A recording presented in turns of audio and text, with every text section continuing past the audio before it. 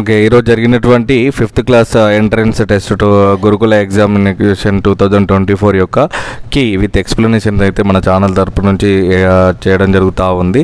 So మేమైతే D సెట్ని explain చేస్తూ ఉన్నాము. మీ పిల్లల దగ్గర ఏబీసీ సెట్లు ఉంటే కనుక సో క్వశ్చన్ అనేది నెంబరింగ్ ఆల్టర్నేటివ్ చేంజ్ ఉంటుంది, కానీ సో అదే క్వశ్చన్ ఉంటుంది. సో నెంబర్ మాత్రమే చేంజ్ ఉంటుంది. ప్రపంచంలో అతి ఎత్తైన రాతితో కట్టబడిన ప్రాజెక్ట్ ఏంటిదంటే నాగార్జున సాగర్. కా నుండి రవతి వరకు గల అక్షరాలను ఏమంటారు అంటే హల్లులు అంటారు. సిరిగి బహువచనం సిరులు. నెక్స్ట్ ఒగ్గు కథ కళాకారుడు మనకు మిద్దెరాములు అని తెలుసు. సో ద్విత్వాక్షరము గల బొమ్మను గుర్తించండి అని అంటే గిట్ట. సో ఏదైతే అక్షరం ఉంటుందో హల్లు ఉంటుందో అదే దానికి సేమ్ అచ్చు అదే ఉంటుంది. సో ఇక్కడ నిచ్చెన, మిగతా దానికి ఎక్కడ కూడా అచ్చులు లేవు. సో పిల్లల్లారా పాపల్లారా గేయాన్ని రాసినది అనేది Dasarathi Krishnamacharyulu are Arudra. So ఇక్కడ దాశరథి కృష్ణమాచార్యులు అని ఆ పాట టెక్స్ట్ బుక్లో ఏదైతే లేదు.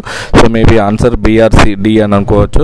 సో కింది పదాల్లో సరైన పదం గుర్తించండి అంటే పకాతము, పతకము. సో ఇక్కడ మనకైతే చూసినట్టయితే పతాకము ఉంటుంది. సమ్మక్క సారలమ్మను ఏ జిల్లాలో జన్మించారు అంటే అది వరంగల్ జిల్లాలో జన్మించడం జరిగింది. సో ఈద్ ఉల్ ఫితర్ అనే పండుగ ఎవరు జరుపుకుంటారు? ముస్లిమ్స్. సో ఆ పండుగ పేరు ఏంటిదంటే రంజాన్. సో పాలపిట్ట అందంగా ఉన్నది గీసగిదిన భాషా భాగం ఏంటిదంటే అది విశేషణం, ఎందుకంటే దాని గురించి చెప్పడం జరుగుతుంది కాబట్టి. దేశ ప్రజల మధ్య డ్యాష్ పెంపొందించాలి అంటే స్నేహభావం. ఓకే, దక్షిణ గంగా అని దేన్ని అంటారు? గోదావరి నది. సో ఇక్కడ మళ్ళీ 13 క్వశ్చన్. ఒక అక్షరం కింద అదే అక్షరం వస్తే దాన్ని ఏమంటారు? ఇంతకుముందు లాగానే కాన్సెప్ట్ ద్విత్వాక్షరం. సో గాంధీజీ తల్లి పేరు ఏమంటారు అంటే పిత్లీబాయి. సో దశంకరుడు అనగా రావణుడు. సో భూమిషులు అనగా సో వారిని రాజులు అంటారు, అర్థం వచ్చేసి రాజులు. సో ఉడత సహాయం చేసింది. ఈ వాక్యంలో కర్తను గుర్తించండి అని అన్నాడు. సో అక్కడ ఉడత. నెక్స్ట్ దేశభక్తిని పెంపొందించే గీతాలను ఏమంటారంటే జాతీయ గీతాలు అంటారు. గాథ సప్తవతి ప్రాకృతం సంబంధించిన భాష. సో గ్రంథాలయం అనగా సో ఇక్కడ గ్రంథాలు ఉండే చోటు అంటే పుస్తకాలు ఉండే చోటును గ్రంథాలయం అంటారు. సో ఇక్కడ ఇంగ్లీష్. సో పార్ట్ బికి రావడం జరిగింది. I dash and Apple every day. So every days అంటే I eat and Apple every day. So D అనేది right answer. There are dash mangoes in the basket. 2 mangoes are in the basket. So rhyme word క్యాట్కి mat ఇక్కడ ఏ option. So which sentence is correct in the future tense అన్నాడు. ఇక్కడ మనకు future అంటేనే will కాబట్టి Bharat will play cricket. Okay, next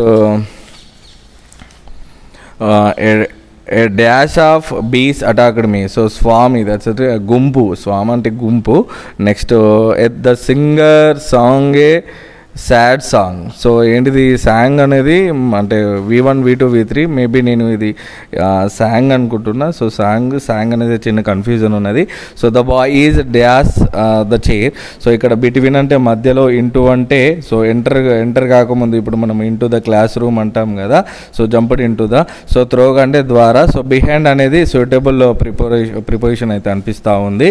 so identify the correct spelled word వచ్చేసి mirror. So mirror అనేది D ఆప్షన్లో ఉన్నది. నెక్స్ట్ ఇక్కడ మనం ప్యాసేజ్ రెడీ చేసుకుంటే వన్ డే మిల్లర్ అండ్ ఈ sun drive a donkey to market. So donkey story ఉంటుంది కదా. సో అక్కడ ఒక ఇద్దరు అమ్మాయిలు చూసి నవ్వడం జరుగుతూ ఉంది. ఒక ఫాదర్ సన్ వచ్చేసి డంకీ మీద మార్కెట్కి వెళ్తూ ఉంటే దాని మీద క్వశ్చన్స్ ఉన్నాయి. Who drives the monkey to the market? Miller and he sun. So దీని మీద స్టోరీ ఉంది కాబట్టి సో ఆన్సర్ సి.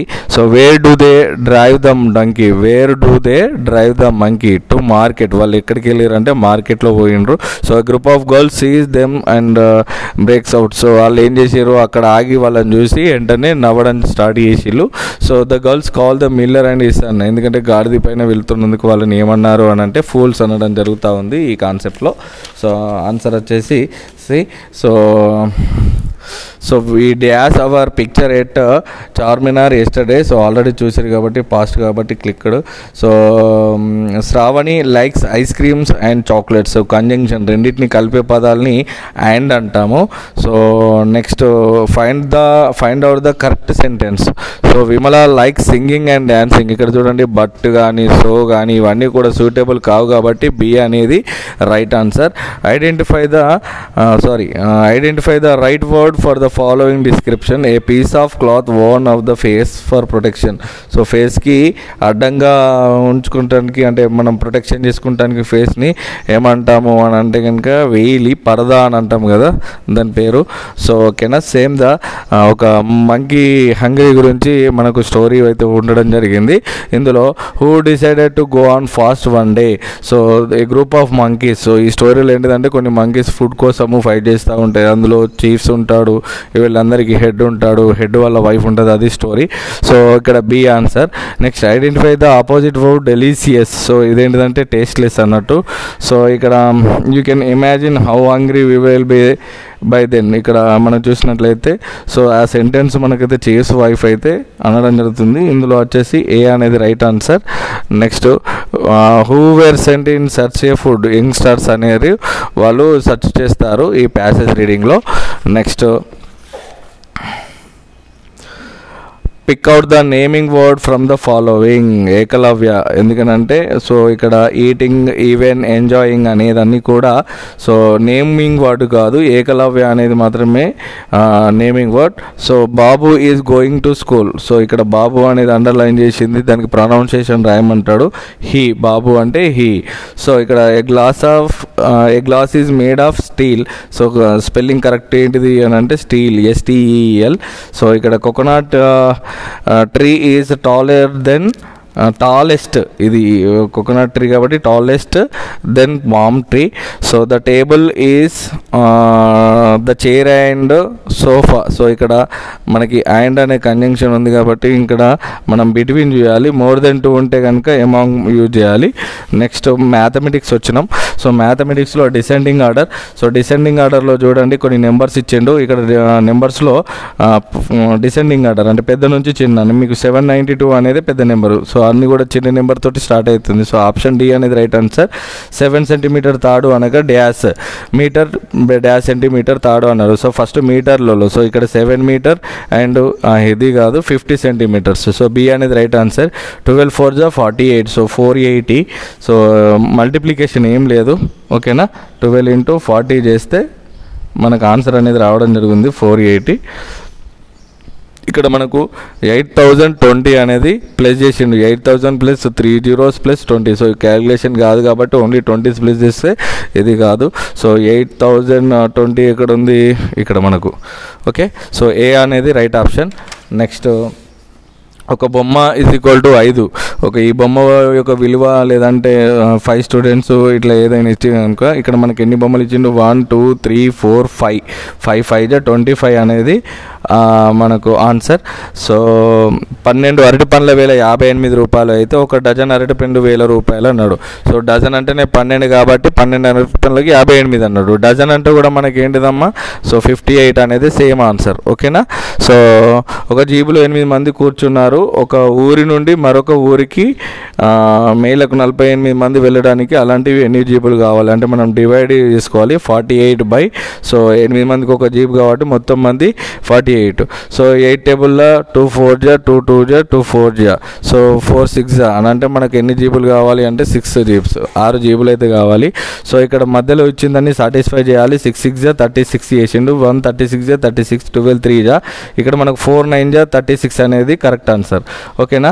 సో ఇక్కడ మళ్ళీ అసెండింగ్ ఆర్డర్ అన్నాడు. సో అసెండింగ్ ఆర్డర్ అని అంటే చిన్న నుంచి. సో ఫస్ట్ 126 ఎక్కడ ఉందో అక్కడ చూసుకోండి.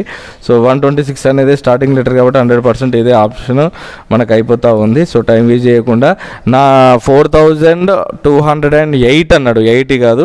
సో 4208 అనే నెంబరు ఇది. సో ఇక్కడ మనకు ఒక నెంబర్స్ ఇచ్చిండు, దీన్ని బట్టి లార్జ్ డిజిట్స్ మనం మేక్ చేయమన్నాడు. 9420 అనేది మనకు ఆప్షన్ డిలో కనబడుతుంది, ఓకేనా. లార్జెస్ట్ డిజిట్స్ 4 డిజిట్లను ఉపయోగించి పెద్ద నెంబర్ని కనుక్కోమన్నాడు. సో ఇక్కడ సర్కిల్లో షేడెడ్ పార్ట్స్ అంటే మనం మొత్తం కౌంట్ చేయాలి. 1 2 3 4 5 6 7 8 ఉన్నాయి. సో 8 ఎక్కడెక్కడ ఉన్నాయి, ఈ ఆప్షన్ షేడెడ్ ఎన్ని ఉన్నాయో కౌంట్ చేయాలి. 1 2 3 4 5. సో 5/8 అంటే సి అనేది రైట్ ఆన్సర్. సో ఇక్కడ మనకి 80 77 74 అనేది ఉన్నది కదా. సో ఇందులో -3 చేసిండు. So number series -3. సో ఇందులో ఇందులోకి వెళ్ళి 74లోకి వెళ్ళి -3 తీసేస్తే కనుక 71 అనేది రైట్ ఆన్సర్ అవుతుంది. సో ఇక్కడ a boat can carry 300 kg weight if the weight is people, the boat is 220, how much more weight can the boat carry. So ఒక బోట్ యొక్క వెయిట్ ఎంత అంటే 300 కెపాసిటీ, అందులో 220 మాత్రం మంది ఉన్నారు. ఇంకెంత కెపాసిటీ ఉందంటే గిట్ట మనకు 80 వస్తుంది ఇక్కడ. సో అంటే తీసేయడం మాత్రమే, ఇందులో ఆన్సర్ ఏం లేదు. 80 అనేది రైట్ ఆన్సర్. Okay, next. ఒక టీచర్ 72 పుస్తకాలు కొన్నది. ఆ తరగతిలో అందరూ విద్యార్థులు 4 నోటు పుస్తకాల చొప్పున పంచింది. ఎందరు విద్యార్థులకు పుస్తకాలు పంచింది అని అంటే గిట్ట ఇది కూడా 72 డివిజన్. సో ఒక్కరికి 4 కాబట్టి 4 1 జా 4, 4 7 ఇక్కడ మనకు 32 కదా, 32. సో 4 8 జా 32. So 18 members. ఓకేనా. సో 18 మెంబర్స్కి అయితే వంచడం జరిగింది. స్వాతి 2 లీటర్ల జ్యూస్ను 200 ml పట్టే గ్లాసుల్లో పోయాలంటే అలాంటి గ్లాసులు ఎన్ని అవసరం? సో 2 లీటర్లు అంటే 2000 కదా. నెక్స్ట్ ఇక్కడ 200తో డివైడ్ చేస్తే మనకి ఏమొస్తుంది? 2 1 సో 10 కాబట్టి ఆన్సర్ ఏ. సో ఇక్కడ మనకి 2 kgs 500 grams of doll dash grams of doll. So ఇక్కడ 2 కిలోగ్రాములు 500 గ్రాముల పప్పు డాష్ గ్రాములు అంటే కేజీ అంటేనే 2000 గ్రామ్స్. ఇక్కడ 500 కాబట్టి 2500 గ్రామ్స్గా మనం కన్సిడర్ చేస్తే ఇక్కడ బి అనేది రైట్ ఆన్సర్ దొరుకుతూ ఉంది. సో సమాన బరువు గల 7 బియ్యం బస్తాలు బరువు 350 కిలోలు అయినా ఒక్కొక్క బియ్యం బస్తా బరువు ఎంత? సో 350/7, 7 5 జా 50 అంటే మనకు 50 ఆన్సర్. సో అన్నీ కూడా డివిజన్. సో డివిజన్ తోటి డిపెండ్ అయి ఉన్నాయి. ఇక్కడ చూడండి ఇందులో ఎన్ని చతురస్రాలు ఉన్నాయని అడిగిండు. సో మనకు తెలుసు, నేను ఆల్రెడీ క్లాస్లో మన యూట్యూబ్ క్లాసులలో చెప్పిన. సో ఇక్కడ ఇట్లా ఉండడానికైతే స్కేర్లు కదా, స్కేర్ 1 to 1 స్కేర్ + 2 స్కేర్ = 5 అని చెప్పిన.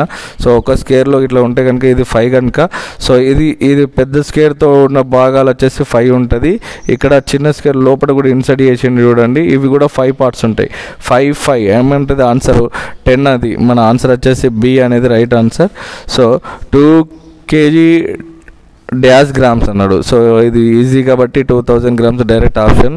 సో ఆప్షన్ 3కి వెళ్ళిపోండి. ఒక ట్రక్ 140 సిమెంట్ బస్తాలు మోయగలదు. అదే 5 ట్రక్కులు అని అంటే మల్టిప్లై విత్ 140 మల్టిప్లై విత్ 5 కదా, 50 5 4 జా 20, 5 1 జా 5, 5 + 2 700. సో 700 డి ఆప్షన్లో ఉన్నది కనుక డి అనేది రైట్ ఆన్సర్. అవని ప్రతిరోజు 5 రూపాయలు ఖర్చు చేయును.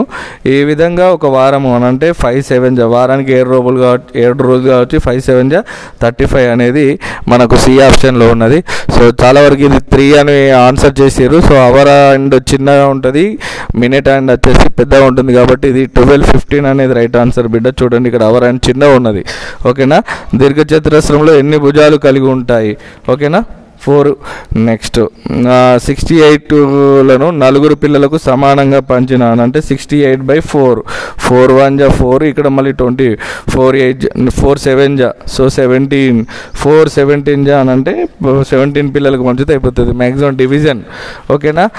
Children's day is celebrated on 14th November. So ఇది తెలుసు పిల్లలందరికీ కూడా.